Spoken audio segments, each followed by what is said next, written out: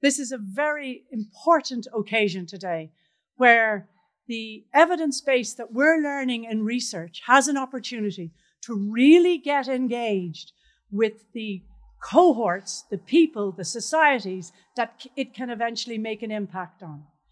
Do you know that on average, it takes 15 years for research findings, particularly in the clinical space, to translate into practice? So we are going to buck that trend. We're going to take the evidence that we've gleaned from the Irish longitudinal study on aging, TILDA, and bring it right to the heart of the societies where it will make an impact, empowering people in Ireland to take responsibility and enabling them to take responsibility for their health and their well-being. I'll just explain a bit about what TILDA is so that you understand the framework. It's the largest adult study ever embarked on in Ireland. So we see, as Colin said, we have participants, almost 10,000 participants over the age of 50 and above, who were randomly selected. So we literally called on randomly selected addresses, asked if anybody 50 or more was living in this house, and if so, would you take part in a study with us at least for the next 10 years, if not for longer? And now we're into 10 years and we're going forth with another phase of the study because the data we've gleaned from the study is so valuable that day and day it's informing policy in Ireland. So what sort of data do we collect? We collect health data, of course, hugely important, but also wealth data. We know the economics of people 50 and above in Ireland. We know the pressures during the last period of austerity, the opportunities, and well-being. What makes for a really good retirement? What makes for a really good aging process? So we see the same people every 2 years. They have a very detailed health assessment and also lots of questions about health, wealth, and happiness. And we understand then for someone who, age 50, say, came into the study, we've been watching them for the last 2 years. And we know, based on the information we collated when they came into the study first, and now they've had a stroke or a bad retirement or a period of bad depression, we can work back on the factors that were evident when they were 50, which determined that outcome. And therefore, what we can generate back in terms of information to society to say, you've got to avoid these things, or you've got to do these things in order to avoid these certain outcomes. So it's a hugely valuable data set, and that's the sort of process. And hats off to the participants. People in Ireland have really signed up to this. We had a wonderful response rate. We continue to have amazing participation in this study from these participants, and they are forming the fabric of policy in health, in economics, and in well-being in Ireland. So what do we know? I'll just share some of the stuff we know from our study, but also other studies, because we are one of 26 studies worldwide, including China, Brazil. And the Irish study has actually led the way for many of these studies because we were the first to introduce objective health measures into these sorts of studies. So we've had a very strong leadership role in terms of these 26 studies. So what do we know? We know that purpose is really important as people get older. I was talking to Micheál Amara. Actually, there's nobody in Ireland I know that you can say their first name, Micheál, and we all know who we're talking about. So speaking to Micheál this morning and listening to him and his memory, his ability to recall, his physical stature, everything about him, and I'm not betraying any health secrets here, he is a wonderful example of successful aging. And then I'm thinking, why? And he has so many of the attributes that are important. The first is purpose. Continue to have a purpose in life. The second is strong family connections. Exercise, part of your day. Not going to the gym for an hour, driving there, driving home, and that's it. Making exercise part of your day. And in the communities where a significant proportion live to 100 and beyond, and well, and physically well, and fit and healthy in 100 and beyond, the blue zones, exercise is part of their day. Gardening, housework, walking everywhere to collect groceries, etc. Diet, low sugar.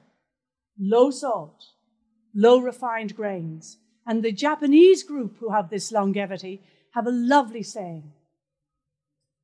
Each day, something from the sea and something from the land. Downshift.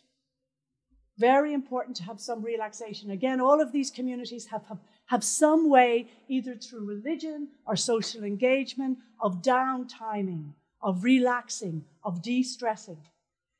But key to all of these, and almost acting as a bedrock for all of these important attributes of a successful aging, is belonging.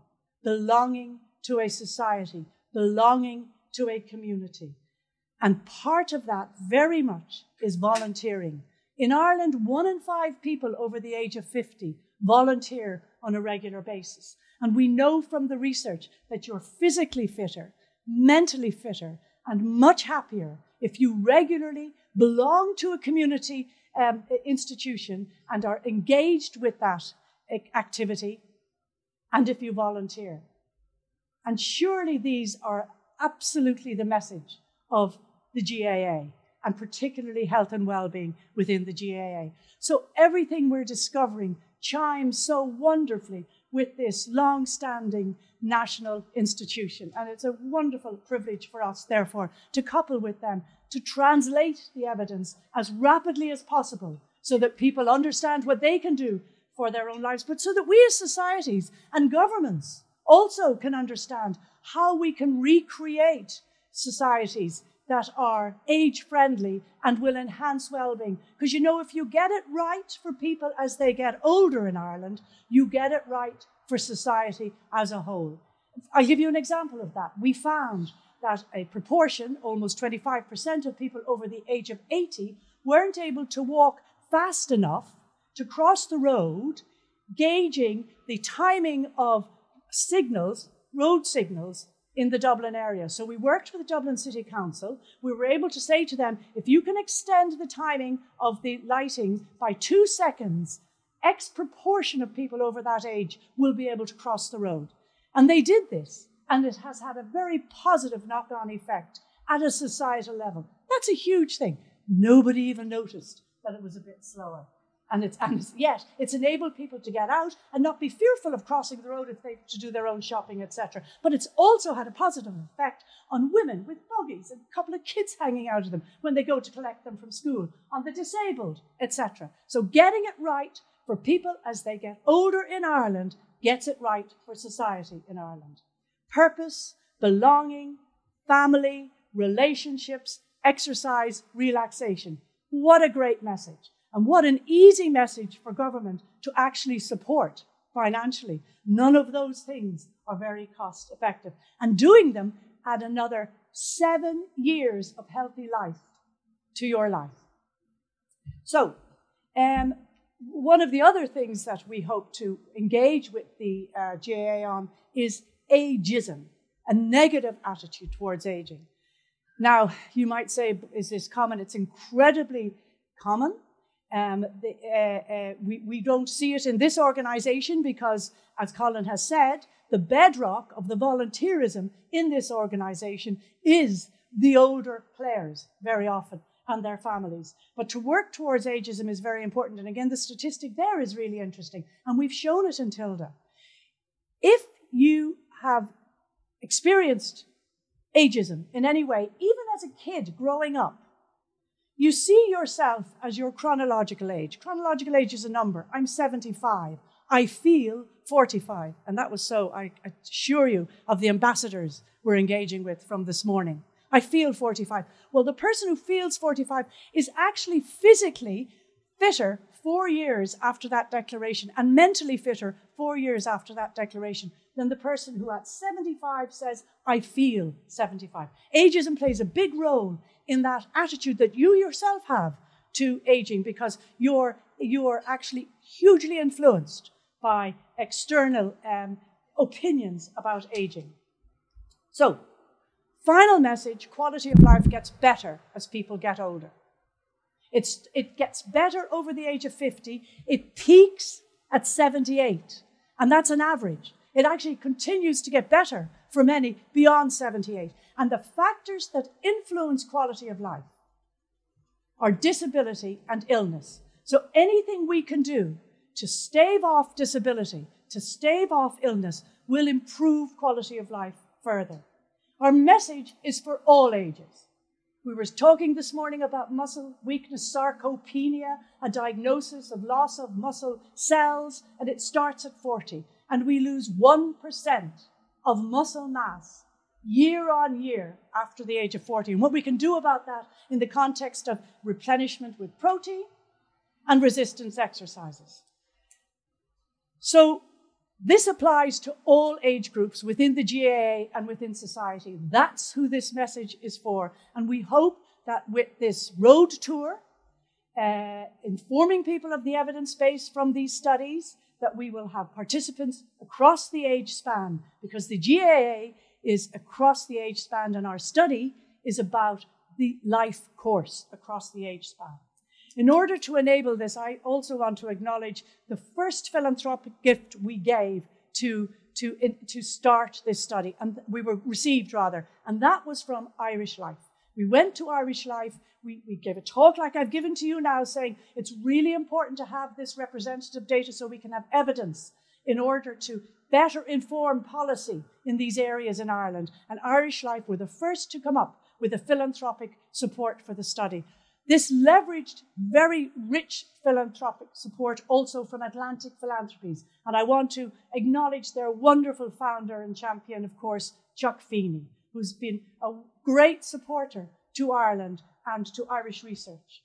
And then finally, the Department of Health, who have been a great partner and continue to partner with TILDA and are continuing to fund the study. Guramila Mahagat on Uachtaráin, John Horn, Colin Reagan, Seamus Hogan, and the team at GAA Community for their enthusiasm and passion to enable this initiative. And I'm dying to work with the ambassadors you've chosen, because all of them, even Claire Regan, is a great example of successful aging. Thank you.